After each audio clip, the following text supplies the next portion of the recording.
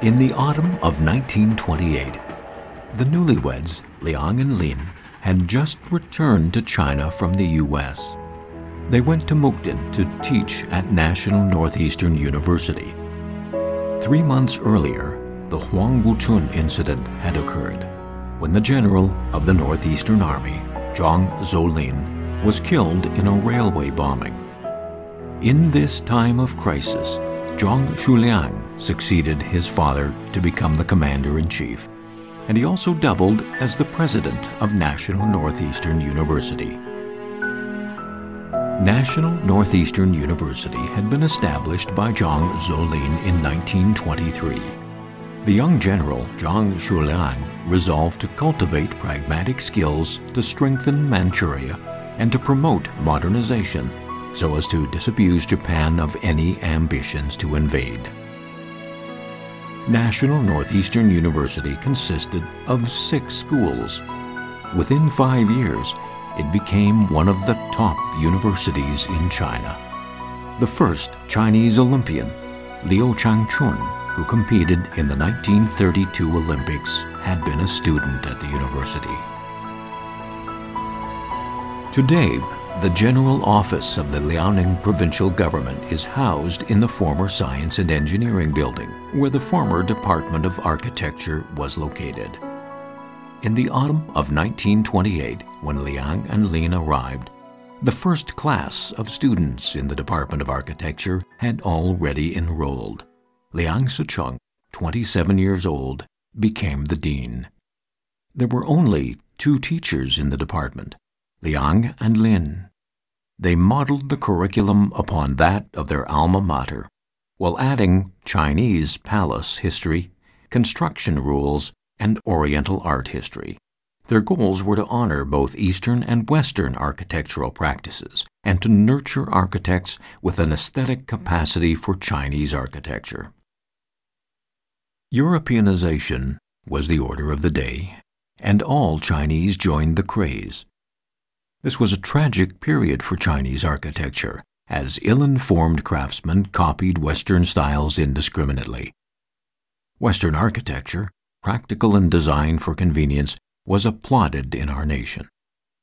However, the craftsmen, devoid of aesthetic perceptions, randomly mixed Western elements with Chinese practices, thus completely destroying Chinese aesthetics. Over the last decade, China has produced a foreign style of architecture, which is not only foreign to China, but also foreign everywhere else. Facing this challenge, our department must be clear about our goal, which is to restore Chinese architecture and to provide basic architectural education for committed youths.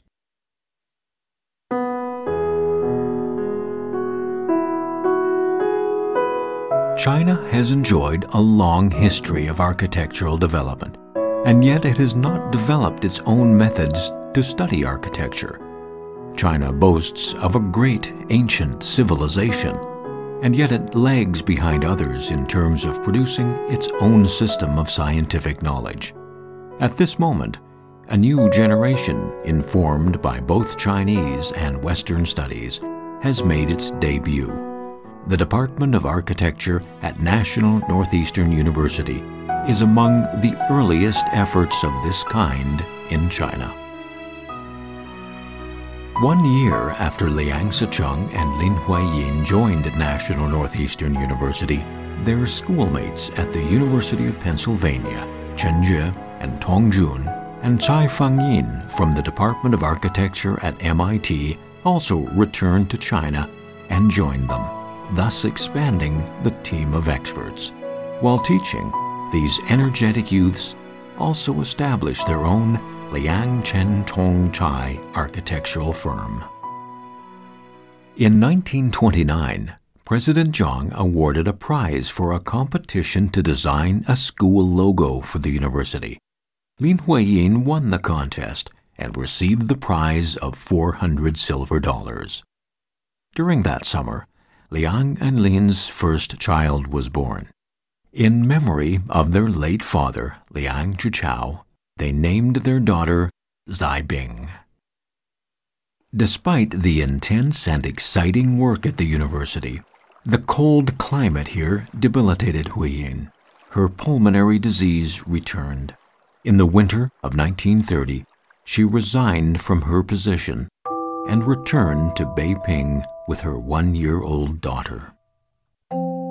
山中有一个夏夜，深的像没有底一样，黑影，松林密密的，周围没有点光亮。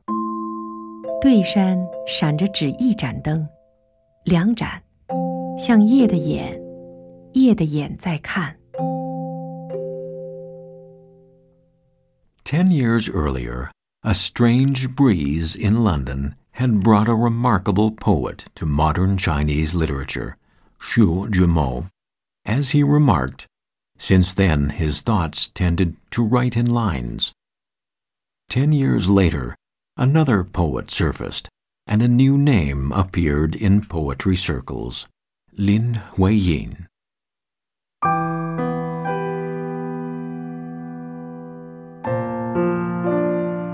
这一定又是你的手指，轻弹着，在这深夜，稠密的悲思。是谁家的歌声和悲缓的琴音？星芒下，松影间，有我独步静听。我听，我听，我听出了琴情，歌者的身心。枝头的宿鸟休惊，我们已心心相印。我不禁颊边泛上了红，静听着这深夜里弦子的声动。一声听从我心底穿过，忒凄凉。我懂得，但我怎能应和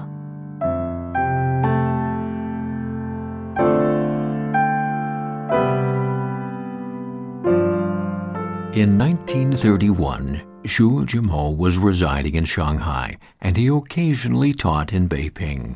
Commuting between Beiping and Shanghai, he visited Lin Huiyin in the fragrant hills. Huiyin, who was still convalescing, was much delighted to see him and was inspired by his poetry.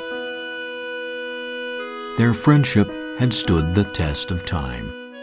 In the summer of 1931, Xu Zhimo saw Lin Huiyin off from Fragrant Hills and wrote to her later that night. This afternoon, a muse suddenly came to me. I kept smoking and emptied 2 pots of tea. Within 2 hours, I conjured this up.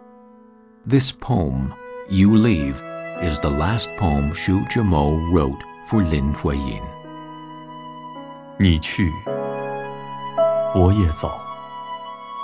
我们再次分手，你上那一条大路，你放心走。你看那街灯，一直亮到天边，你只需要跟从这光明的直线。On November 19th, 1931, Xu Zhimo had planned to travel from Shanghai to Beiping to attend a lecture for foreign ambassadors organized by Lin Huiyin on Chinese architectural arts. Xu Zhimo's arrival was delayed. It was a grim winter day when the plane he took, which was used for mail delivery, crashed in Shandong province. 等你走远，我就大步地向前。这荒野有的是夜露的清鲜。也不愁愁云深裹，但求风动。云海里便波涌星斗的流拱。更何况，永远照彻我的心底，有那颗不夜的明珠。我爱你。